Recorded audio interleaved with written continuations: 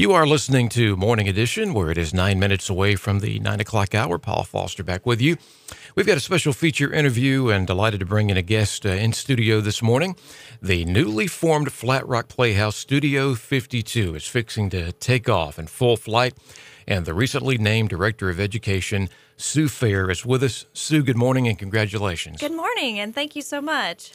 We used to cross paths just every once in a while when we worked on the same college campus in the past, so we know Sue, and Sue, we're delighted about the news and, of course, very familiar with the Flat Rock Playhouse. But first of all, before we talk about Studio 52, tell us a little bit about yourself. Well, I actually grew up here in Western North Carolina listening to 88.7, which is my favorite radio station. After completing high school in Hendersonville, I went into the military for some time and then headed to Florida for college. There, I graduated from Florida A&M with my undergraduate degree in theater education, and then I graduated from Florida State University with my graduate degree in theater education. I spent about 12 years working professionally in Florida before coming back here to North Carolina and working at Gardner-Webb University for the last few years. Well, Sue, let's now move into talking about Flat Rock Playhouse Studio 52. My understanding is it's a division of the Vagabond School of Drama. Explain the overall purpose and its plans. Well, our focus for the future is going back to our roots. We want to have some more community outreach, create a very high standard in instruction, and not just for children, but for all ages. And we also want to create a very strong partnership with our local schools. So you've definitely got the schools in mind, children, education, all important components of theater. And, of course, the theater is such an important part of our arts, and for that to be introduced to children at any age of interest is important, isn't it? Absolutely. Absolutely. Well, officials for Flat Rock Playhouse mentioned that in one article that I read that you were they felt the right person for this position because of a combined passion for education, for the community, and for children, and of course, you being originally from the area. So what do you say when you hear all that and as you move forward with this new job? Well, I agree. My dream has been to combine my loves, which are children and teaching and the theater. So what I'm being able to do is really a dream come true. I'm getting to nurture the young souls and to create a love of the arts, but also to be a part of the community that I grew up in, which I love, and I am so glad to be back. So you talk about the cards being in your favor, so to speak. You're originally from Henderson County. We've got this historic landmark of a theater in our state, Flat Rock, and now you get to be associated with it with this new venture. So I know a lot of things to look forward to.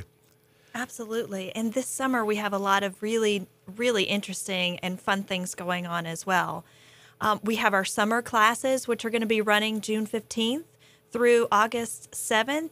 And we're going to be offering things like theater, musical theater, acting for the camera, film production.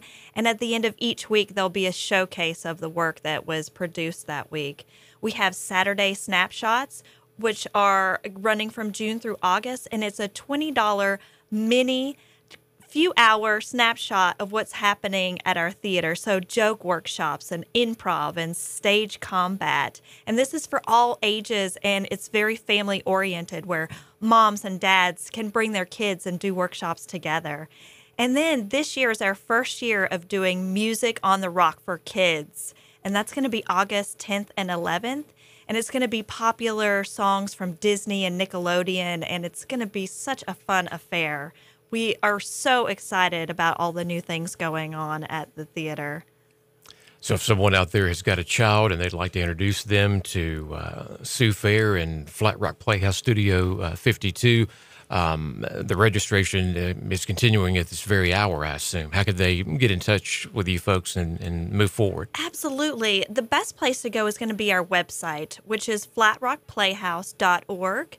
All of our class offerings and registration are on there. However, you're welcome to call at any time, and our phone number is 828-693-5600. 3517.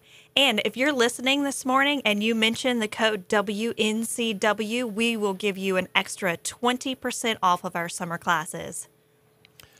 So, ladies and gentlemen, there you have it, the newly formed Flat Rock Playhouse Studio 52, and our guest is the recently named Director of Education for the studio, who is Sue Fair.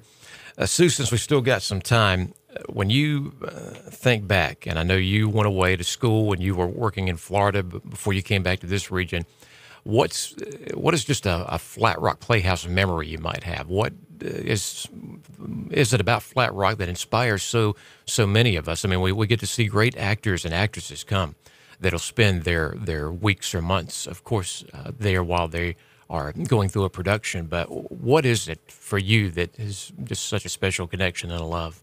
There's just such a family connection there, that everyone that you meet is so nice and so loving and caring, and they take you in and they nurture you.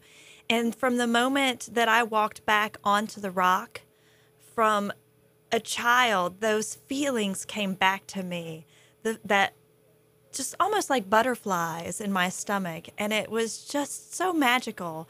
And I think those are the feelings that generations of people have gotten. And that's why so many people come back to work at Flat Rock Playhouse, because it is a family and it's really something wonderful. I hate to put you on the spot, but off the top of your head, tell us about some of the other folks that contribute outside of what you're going to be doing, and those that will work hand in hand with you on a weekly basis at the new Studio 52. Who are some of the names and the people that are continuing to keep Flat Rock Playhouse going strong?